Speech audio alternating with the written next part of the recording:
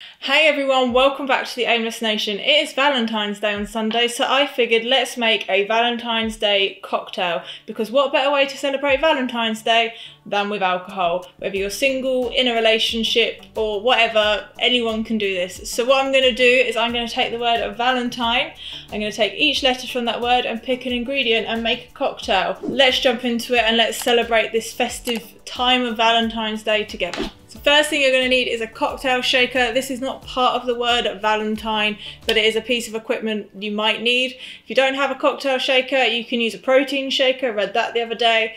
And if you don't have a protein shaker or a cocktail shaker, you can just probably use a spoon and like muddle it together.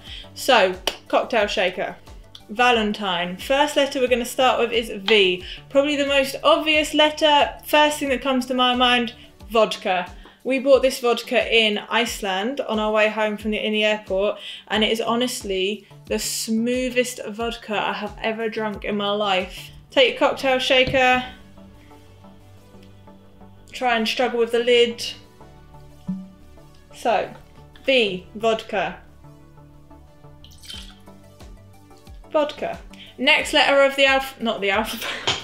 Next letter of the word Valentine, V-A, A. So A, apple juice.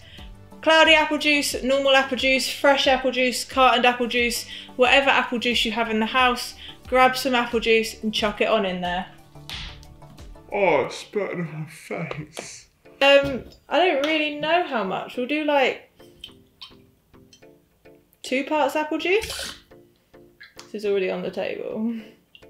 So 2 shots of apple juice in there. Are you drinking along at home? You don't have to be, but let me know in the comments down below if you are, or if you tried this cocktail. Obviously I've not finished it yet. If you could think of a non-alcoholic word for V, let me know. So we have got vodka, apple juice. Our next letter is L. L for lemonade. Lemonade. Do not judge the fact I get basic lemonade. This costs me 17p and it does the job. I learned from when I made iron brew cocktails the other week that this does not go in the shaker. This lemonade will get added at the end, okay? Because I'm not having another explosion of alcohol everywhere. Especially as I'm in my lounge, not in my kitchen. I'd be even more devastated if it got on the carpet.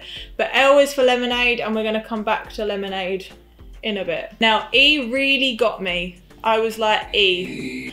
What on earth could have an E? We were like, energy drink. We got stuck on energy drink for a good couple of hours trying to think of what we could make. And then it dawned on me, elderflower. E is for elderflower. I don't even know if I like elderflower cordial, but it's going on in there.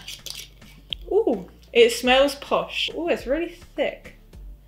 That is, look at that consistency. I'm just gonna chuck a shot in. I don't know how strong this stuff is. Like, how strong tasting, obviously it's not alcohol. So, elderflower. That's not elderflower, that's elderflower. So we're about halfway there. How many, yeah, there's 8 letters, we are literally halfway there. Quick maths. So for N, I really struggled and I was like, I have no idea. I was Googling like cocktail ingredients beginning with N, and what came up was nectar. Hang on in there, because you're gonna be like, nectar, where the hell are you getting that from? Honey. Honey is a type of nectar. I think I Googled it. So we're going to put in a cheeky bit of honey. Yes, we are. I don't know if this tastes good. Hold on in there. That feels like enough honey. So next up is T, and we're going to get a tall glass. You can see I'm struggling at this point. And then I, are you ready for this genius? Some ice. Oh yeah, some ice for this cocktail. I'm gonna put a couple of bits of ice in the shaker, and then I'm gonna put some ice in my tall glass. I give this a shaky shake.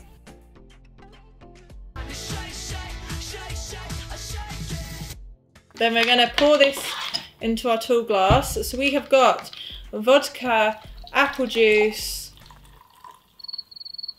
Oh my God, my brain just went blank. Lemonade.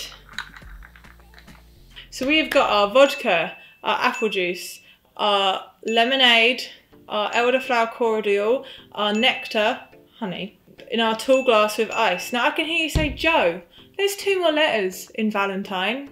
I know. and I'm going to admit I ran out of drinking options. So what better a compliment to an alcoholic beverage than some snacks? So what is the best snack in the world that goes with alcohol and can be eaten at any time of day, whether you're happy, sad, angry, excited, anything that begins with N? Nachos. I can eat nachos anytime. I'm always in the mood for nachos. I don't think I've ever said I'm not in the mood for nachos. So, nachos. And then the last letter is E. So to complete our Valentine's Day cocktail concoction with a couple of snacks, we've got E. So I always have to eat something sweet after I've eaten something savoury. It's just how my brain is programmed. I have got an eclair. So there you have it. Valentine cocktail, nachos, eclair. I guess I should probably try this cocktail now. The mixture apple juice, honey and lemonade and elderflower is actually really nice. I'm not gonna lie, like, right, between you and me, I've decided this cocktail is gonna taste disgusting. Even cold nachos are tasty. That was my Valentine's Day cocktail concoction. I just wanted to have a bit of fun for a Valentine's Day video. I didn't want to get hung up on Valentine's Day. Whether you love it or whether you hate it, I figured anyone can sit and be like, I'll try that cocktail, that looks fun. Please let me know in the comments down below if you tried to make the cocktail, and also if you enjoyed it with the recommended snacks. Thank you all for watching. I put out videos every Wednesday. Please remember to like and subscribe to my channel. I will see you next time. Stay aimless. Goodbye. Even cold nachos are tasty.